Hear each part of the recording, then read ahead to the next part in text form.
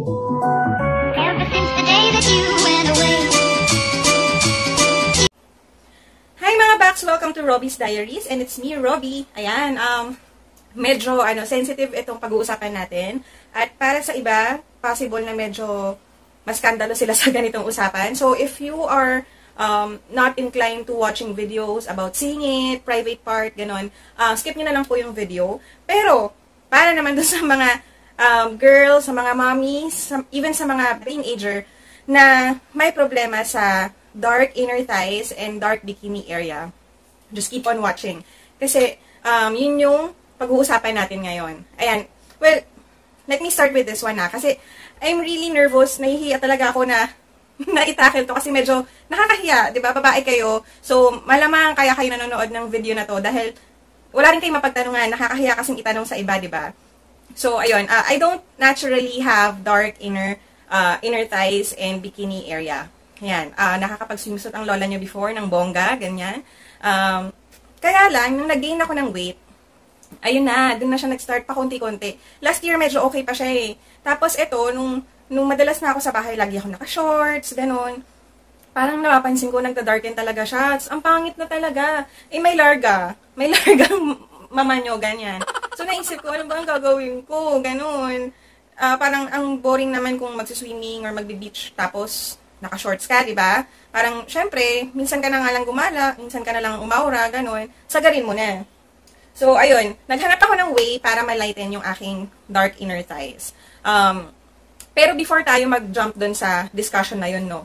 Pag-usapan muna natin, ano ba yung normal causes ng dark inner thighs and dark bikini lines? Isa sa mga usual cause ay dry skin or dead skin.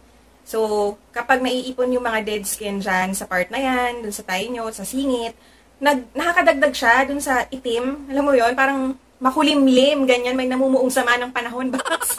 Ayun, nakakahiya, di ba? Parang, lalo na pag-usapan. So, bear with me ha, nahihiya talaga ako pag-usapan to. And then, another cause, possible cause, is friction. So, I think nandun ako sa category na yon, yun yung nag-cause nung sa akin, friction. Kasi nga, nag-gain ako ng weight, so lumaki yung pata ko, ganun. So, anong nangyayari? Nagkakakiskisan silang ganyan. Tapos, yung mga underwear ko, hindi ko namamalayan, parang medyo sumisikip na rin, gano'n. Tapos, nahilig din kasi akong magsuot ng mga underwear na sobrang fit. Yun. Tapos, mga lace, ganyan. Para kasi, sometimes you feel sexy when you're wearing lace, diba?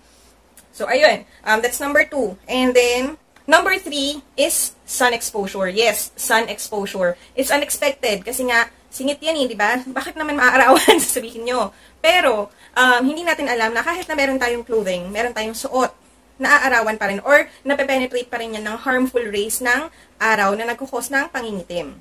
Ayun.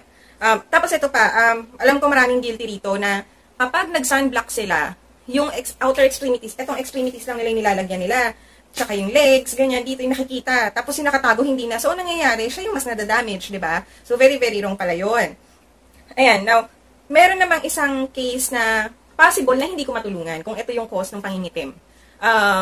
Meron tayong dalawang medical condition. First one is skin pigmentation disorder. Ayan. And the other one is diabetes. So, pwede silang maging cause talaga ng pangingitim. Hindi lang sa singit, pati sa batok, sa yung mga ganito-ganito. Yan, tapos yung mga likod ng tuhod. So, medyo, baka hindi natin matulungan, pero it's always worth a try. Pero para sa may mga ganyang condition, always check with your doctor. Ayan. Now, before tayo mag-usap about my routine, kung ano ba talaga yung nakapagpaputi ng aking inner thigh and bikini line, itakil naman natin yung mga bagay na pwede natin gawin about dun sa mga usual cause ng darkening. Ano ba yung dapat natin iwasan? Ano ba yung dapat natin gawin? So, number 1, ayun nga, yung maraming guilty. Yung paglalagay ng sunblock or ng sunscreen, always include your singit, your kilikili, everything. Lahat ng may balat. Mukha, di ba? Puwet. Lagyan nyo yan, mga baks, kasi nangingitim din sila. Huwag natin silang pabayaan. Huwag mong gagawin sa kanila yung ginawa sa'yo ng jowa mo. Charot! Magalit ka sa akin. Ayan. And then, always keep it moisturized. Golden rule naman yan, di ba? Pagdating sa balat, na kailangan moisturize. And even sa hair, tapos, naglo-lotion tayo, di ba? Or minsan may mga aloe vera gel tayo na ginagamit. So, use it. Gamitin yan sa singit. Hindi ko sinasabi na ilagay ito sa private area, ha? gamitin nyo lang siya dun sa may bandang singit. And always make sure na pag nagmo-moisturize kayo, naglalagay ng lotion, ganun, naka-underwear na para maiwasang malagyan yung hindi dapat malagyan. Ayun. And then, always, kung hanggat maaari, iwasan po natin magsuot ng masisikip na shorts, lalo na yung mga shorts na alanganin, yung, mamaya, pamakikita nyo, yung shorts ko na suot dun sa unang video, yung bago ko ginawa yung review ko sa isang product. Iwasan po natin magsuot ng masikip kasi, kapag masikip yan, syempre parang susugatin niya yung skin mo. Hindi mo nararamdaman pero nagkakaroon tayo ng microdermabrasion. Ay, ang taray ang taray ng, tawag dito, ng term, microdermabrasion. Pero nagkakaroon tayo ng ganun, parang mga sugat-sugat na hindi nakikita ng ating naked eye. Tapos, syempre, pag gumagaling na siya, nagiging peklat or minsan, nagiging, masamang panahon, ganun. Nagiging bagyo sa singit natin, mga backs. So, iwasan natin yan. Pati yung mga underwear, just make it parang requirement na kapag namimili kayo ng underwear, yung size nyo. Okay? Hindi naman kailangan mahal na underwear, mga backs, kailangan lang talaga tama yung size. Yung hindi kumikis-kis sa singit. Mararamdaman mo naman yun, minsan nagbabite pa nga yun sa may bandang hip area, di ba, kapag sobrang sikip. So, that's not a good thing. Kung may ganyan kang underwear at feeling mo matagal-tagal ka pa bago pumayat, backs, itago mo muna yung underwear na yan, i-reserve mo na lang kapag nag-lose ka na ng weight, di ba? Pagkasya na siya ulit, hindi mo siya masikip. Ayun, bilang usapang underwear naman na tayo, no? Maliban dun sa mga tight-fitting na underwear, iwas din tayo sa mga underwear or sa mga pambaba, like shorts, pants na heavily dyed. Yung, alam mo yung, alam mo, kinilayan siya ng dye. So, nagkukos din siya ng, nagmaman siya yun sa skin natin, mga backs. And minsan, sa sobrang tagal mo nang ginagamit yung mga ganong klase ng cloth, nagmaman siya nandun na siya, forever na siya dyan hanggat hindi mo ginagawa ng paraan. So, iwas tayo sa mga ganon. Kung mahilig kang mag-black, ganon, okay lang siguro kung cotton, pero hindi pa rin araw-araw. Much better kung mga light colored lang, like white, yung parang light yellow, light pink. Alam niyo ba yung mga underwear na sew-in? Yung nabibili, minsan sa market may nabibiling ganyan. Yung ganong klaseng cotton, mga backs, mas safe siya kasi hindi heavily dyed yung, yung tela niya. So, okay na okay yan. Hindi siya masyado magmamansya sa skin. Ayun. Isa pa pala sa mga rules, always exfoliate. Hindi lang sa singit, hindi lang sa inner thigh, sa buong katawan, always exfoliate. Huwag niyo yung ine-neglect sa inyong routine, mga backs. Sobrang importante. Kasi nasabi ko, diba, minsan yung mga dry skin or dead skin na naiipon, yun yung nagkukos ng darkness. Kadiliman. Yun. So, ayan. So, enough na tayo dun sa mga generic talk, ha? Ayan, ipapakita ko ngayon. Ayan, nakikita nyo ba? Na parang sobrang dark talaga. Ayan, yung inner thigh ko. Actually, gusto kong ipakita na naka-underwear, kaya lang baka masakal ako ng asawa ko. So, ayan na, nakita nyo naman di ba? Ayan. Di ba, ang pangit kahit na nakaharap. Box, huwag nyo kung masyadong iba siya. Wala naman na yan, promise. Hindi na siya ganyan. Ayun, ano ba yan? Nahihiya ako. But anyway, ayun nga, sobrang naging dark siya. Na-neglect ko rin kasi siya Lalo na nung time na nag-stop muna ako sa everything. Nag-gentle soap muna ako kasi nga, I'm planning to review a lightening or whitening soap. Kaya pinagpapahinga ko yung skin ko. So, gumagamit muna ako ng Dove yan lang. Tapos lotion lang. Pati lotion ko, hindi siya lightening. Gusto ko lang magpahinga muna siya bago ko siya gamitan ng anything. So, ayun nga, nangitim siya, na-neglect ko siya, mga box. Ang pangit, diba? Kahit na nakaharap ako, kitang-kita siya. So, imagine niyo pati yung singit ko. May aura nga ako. Mag-ano muna tayo sa routine ko. Ano ba yung ginagawa ko every day? Well, before yung sa everyday, dun muna tayo sa ginagawa kong maintenance para ma-exfoliate ko ang aking buong katawan, kasama singit, kasama yung inner thigh. So, nag-exfoliate po ako, gumagamit ako ng scrub. Ito medyo matagal ko nang ginagamit, Bonne, na coffee, creamy, salt scrub. Maganda siya ha, mga box. Kaya lang nung naubos, actually meron ko yata. Para makita nyo. Ayan siya oh. Tapos amoy siyang kape. Ayun. Amoy siyang kape. Okay siya. Tapos mabango, amoy kape. Mahilig kasi ako sa kape, so trinay ko siya. Tsaka alam ko namang may lightening effect din yung coffee. So yun, trinay ko nga siya, okay naman. Tapos nung naubos, gumawa na lang ako ng sarili kong coffee scrub. That's coffee honey scrub. Yun, so DIY siya. If you guys are interested about how I do that scrub, or how I make that scrub, just comment down below mga box kung gusto nyo kung gawan ko siya ng hiwalay na video. But anyway, kung tamad naman kayo mag-DIY ganyan, ito na lang, helpful din yan pang exfoliate.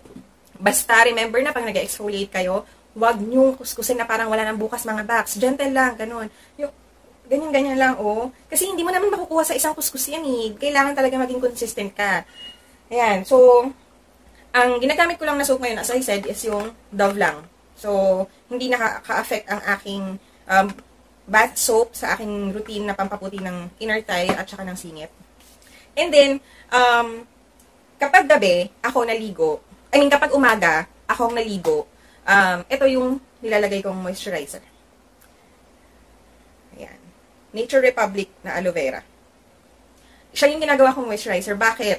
Kasi, feeling ko mas gentle to kaysa sa ibang lotion. And as much as possible, binabawasan ko ang mga products na ginagamit ko na medyo ma-chemical. Ganun. So, although yes, may chemical to, pero, diba, it's from aloe vera naman talaga.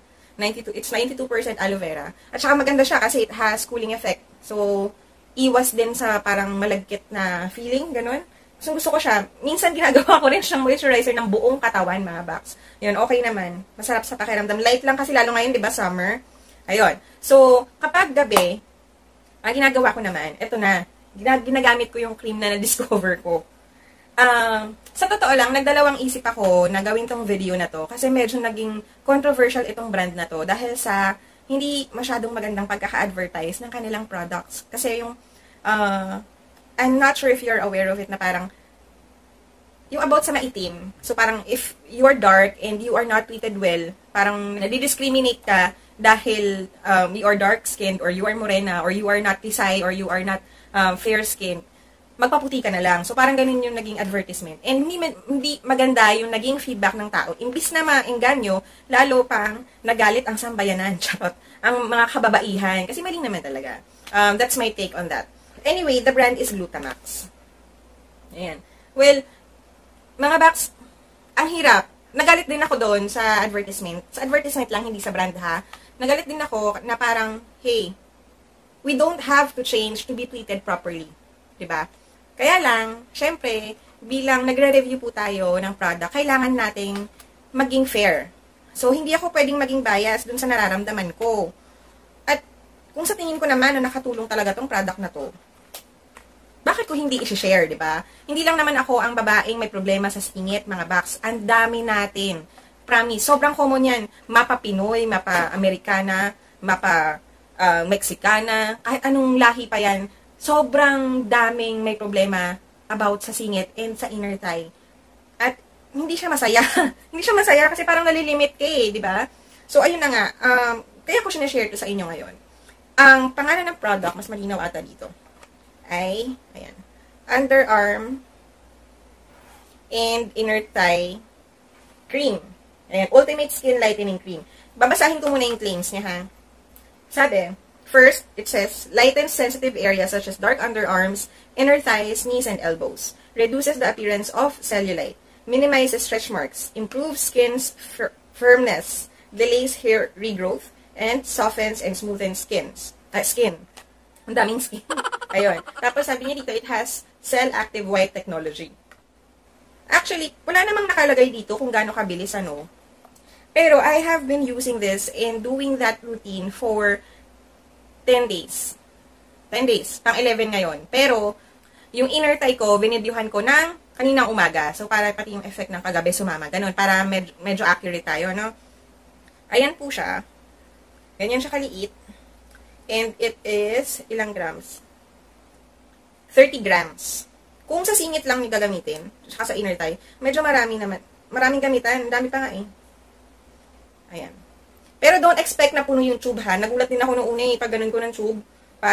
Parang nakalahati na. Pero nung nagamit ko naman na siya ng 10 days, parang sabi ko, marami rin naman pala siyang laman kasi hindi naman siya agad naubos.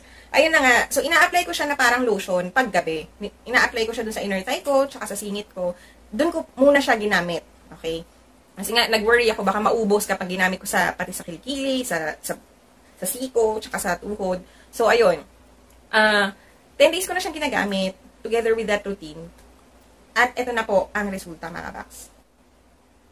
Ayan, di ba? Ang puti niya na. Hindi pa siya flawless, mga box, di ba? Pero considering kung gaano ko pa lang siya katagal na ginagamit, 10 days. Like, OMG, hindi ko ine-expect na, alam mo yun, na makakakuha ko ng ganyang kagrabing result kaagad.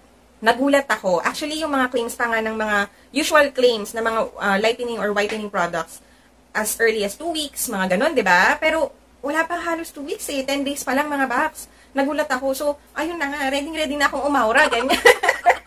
Ayan. Masaya ako. And sana itong video na to ay makatulong din dun sa mga babaeng katulad ko na problema. Huwag kayo mahihiya mga box. Alam ko nakikita niyo ako nahihiya pero inisip ko na lang din kasi na bakit ako mahihiya? Eh, hindi naman ako dugyot sa sarili.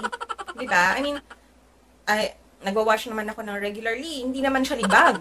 Kasi nag-exfoliate naman ako, diba? At hindi naman ako din pinanganak na ganyan. Nagkataon lang siguro nga, yun nga, nag-gain ako ng weight. Tapos, lumaki yung thigh ko. Nagkiskisan sila. Alam mo yun? So, ang ginagawa ko na lang ngayon to prevent din yung friction dun sa pagkikiskisan ay naglalagay po ako ng baby powder.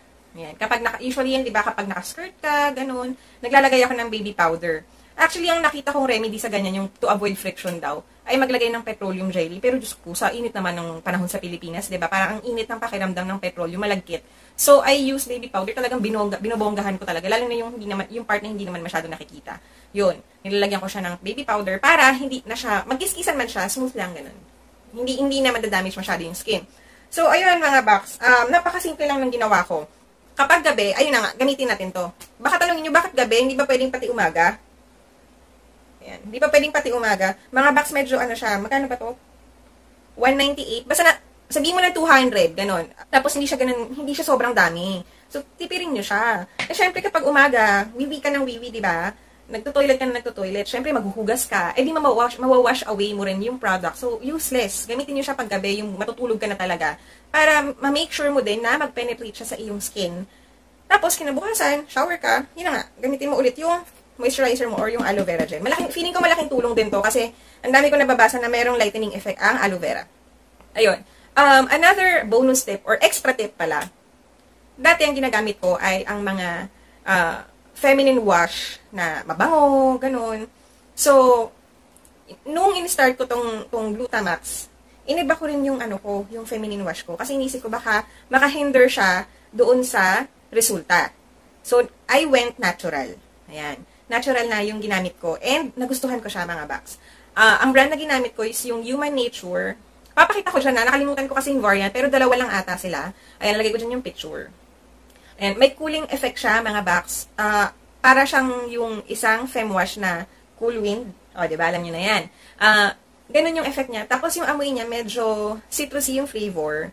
Okay siya. Parang, mas gusto ko siyang gamitin. Mas panatag ako kasi alam kong natural siya. Ayun. So, ayun na nga, mga box. Hindi ko na siya masyadong papahabain kasi simple lang naman talaga yung ginawa ko. I hope na mag-work to para sa lahat. Let's be realistic. Like other vloggers, magre-remind din po ako na hindi po lahat ng mag-work sa akin ay mag-work din sa inyo because we have different skin types. Pero ayun na nga, I made this routine as simple as possible. Pero ito lang talaga yung big factor. So, nasa sa inyo na po yan kung gusto nyong itry ha. I recommend this kasi syempre, nag-work siya sa akin. Pero nasa sa inyo pa rin po yun. Discretion nyo po yan kung gusto nyong subukan yung product. Especially ngayon, medyo nag-steer talaga siya ng issue sa community. Lalo na sa mga netizens, ganun. Medyo hindi maganda yung naging feedback ng netizens sa advertisement nila. Pero nasa sa inyo pa rin po yan kung gusto nyong subukan. Katulad ng video na to, I'm not urging anyone to change their skin tone. Hindi ko sinasabing pangit ang morena, pangit ang itim. Ako po morena ako, maliwanag lang, kaya hindi halata. Morena po ako mga box. And kung gusto ko magpaputi, then go. Pero kung gusto kong mag-say ng ganito, go. Tumanda ako ng ganitong kulay ko mga box. Pero ngayon, parang gusto kong itry magpaputi. Alam niyo yun? There's nothing wrong about your skin color. It's always your decision. Ayun. Ang akin lang, syempre, bilang babae tayo, malaking factor kasi kung, alam mo yun, pantay lang yung kulay at wala kang insecurity sa katawan. So, ayun lang. Ang haba na ng sinabi ko, puro ka, ayun lang. Hindi na natapos. Anyway, I hope that you like this video. If you think that this is helpful, if you think that this video is informative, please don't forget to leave me a thumbs up. And kung hindi ka naman agree sa aking mga pinagsasabi, okay lang din naman yung thumbs down. Okay lang yan mga box. I can accept it nang maluwag sa aking puso. Charot. Also, ayun, if you have any comments, questions, if you have negative reactions, and if you have any request you can comment down below, or if you think na medyo private yung tanong mo, you can contact me through my FB page, Roby's Diaries. And then, if bago ka lang po sa channel, please don't forget to click the subscribe button and the notification bell para ma-inform kapag may bago ako or kami ni Hubby na video. Ayun, thank you so much for watching mga Baks. I hope makatulong sa inyo to. Love, love!